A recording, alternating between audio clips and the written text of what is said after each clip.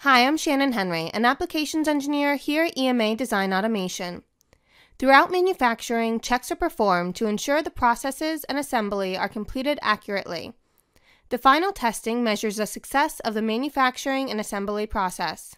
These testing requirements should be determined and implemented in the PCB layout phase of the design. In-circuit testing checks the component connections, electrical value, and component orientations, as well as some additional features. In-circuit testing can be very valuable in your design, but is it necessary? Testing can provide access to signals that would otherwise be inaccessible and allow analysis of signal performance. It can detect defects like shorts, opens, and lifted traces. It can also detect if there are any issues with parts, such as components that are missing, counterfeit, broken, or incorrectly placed. For high-volume production, in-circuit testing can be used to determine the success of the assembly, and in turn, profitability. Designing and building a test fixture can be costly. The additional time spent by the PCB designer, test engineer, and software engineer designing and creating the fixture also needs to be considered. If you are doing a low-quantity production, manual testing may be less expensive for your design. It is also important to remember that adding test points to critical traces can endanger the signal performance by creating a stub of additional trace length. If you decide that automated in-circuit testing is the route to take in your design, the next step is to designate a side of the PCB for testing.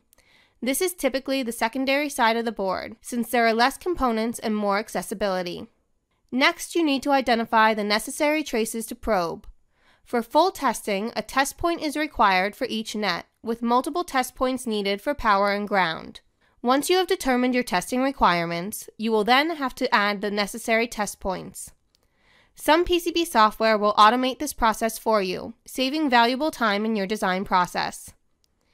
Here are the typical test point specifications for a design.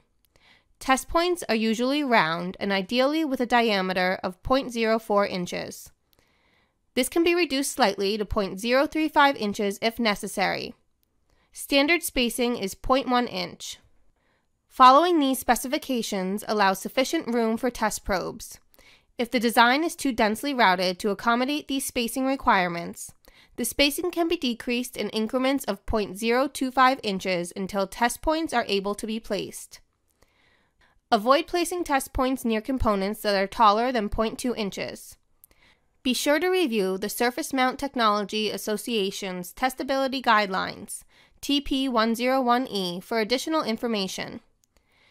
Testing can be very beneficial to your design, but be sure to implement testing requirements during the PCB layout to reduce respins and save time.